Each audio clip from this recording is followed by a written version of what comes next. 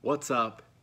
Welcome to Reflections and Encouragement with Mike Brown. I'm Mike Brown. For those who are tuning in for the first time, welcome. And for those who are tuning in once again, welcome back. As always, my goal each week is to share something that hopefully inspires you as you approach the week ahead. Today is Monday, July 5th, 2021, and it's my daughter's birthday. Baby girl is now 4 years old. Happy birthday, Harper. I love you. I remember the day she was born like it was yesterday, and I can't believe she's already 4. So we've been celebrating her all week, and celebration continues even yet today. As I reflect on this past week, a number of things happened. One, my RA from my dorm, my freshman year, Joe Burlog, was in town with his daughter and wife. Had a chance to see them. Another friend, Jason Lenine, was in town. Another guy I lived in a dorm with back in college. And we ended our fiscal year at Notre Dame, which wrapped up my 6th fiscal year at the university. And that was an absolute blessing.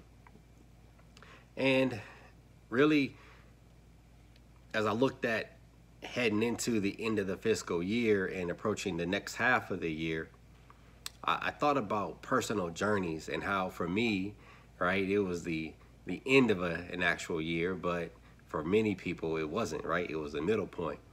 And I just thought about how there's a personal journey that we all have relative to everyone else. And where that really ties into when it comes to my encouragement is I think about independence as a personal journey. And I try to really take it back to times in our lives where we gain our independence from various things that are maybe holding us back, that are maybe keeping us from either growing and learning as people.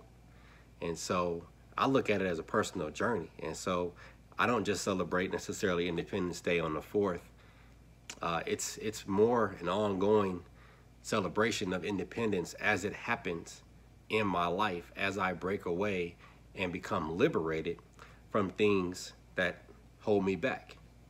I think about the message that I've shared with some of you about my dad and I in the conversation we had 2 years ago about our relationship.